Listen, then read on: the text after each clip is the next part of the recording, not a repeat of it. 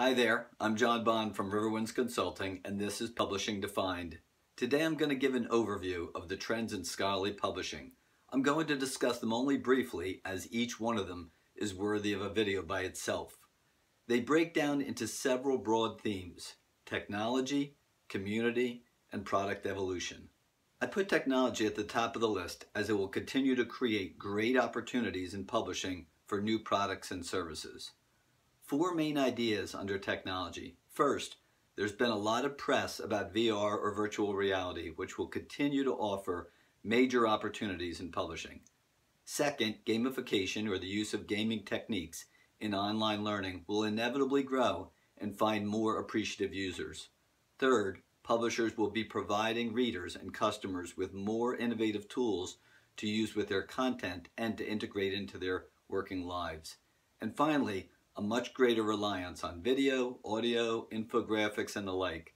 I know, not a technology, but provided by technology. The second major theme is community. First, publishing will continue to help foster a greater reliance on seeking advice from peer networks. Second, and related, is the crowdsourcing of content, such as with a wiki. Third is self-publishing has transformed traditional publishing and will inevitably make its mark on scholarly publishing as well.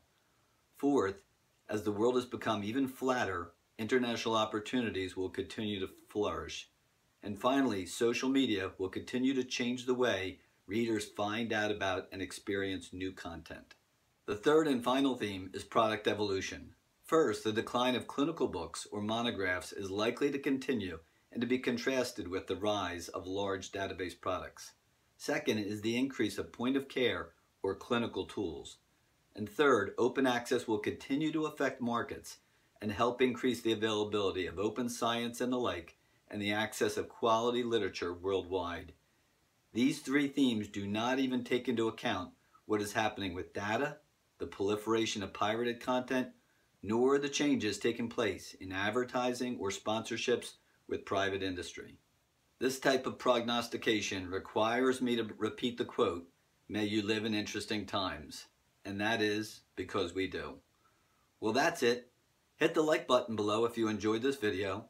Please subscribe to my YouTube channel or click here to see a playlist of other videos about future trends in publishing. And make any comments below or email me with any questions. Thanks so much, and take care.